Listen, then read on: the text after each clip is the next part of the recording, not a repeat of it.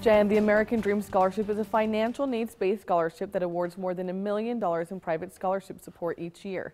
One of those recipients was Sarah Root. And as Bellevue University celebrated those who are graduating, they were sure to honor Root's accomplishments.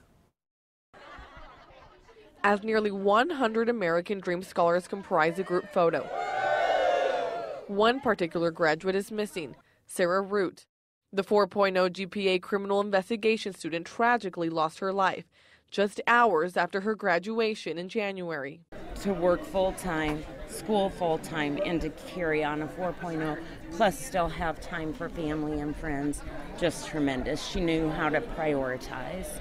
The scholarship is renewable, which meant she spent a lot of time with scholarship directors. She had big aspirations, and there were just many doors that were going to be open for her and for what she was going to do. So we were so proud to have her as a scholar recipient.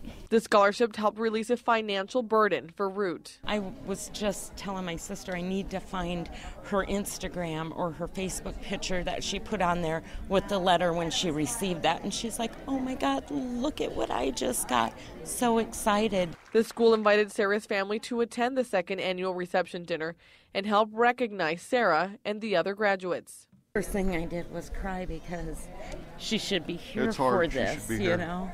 She should be given her testimony of what this school meant to her. She is here. She's part of our Bellevue University family. She was one of our scholars, and she is one of Bellevue University's graduates.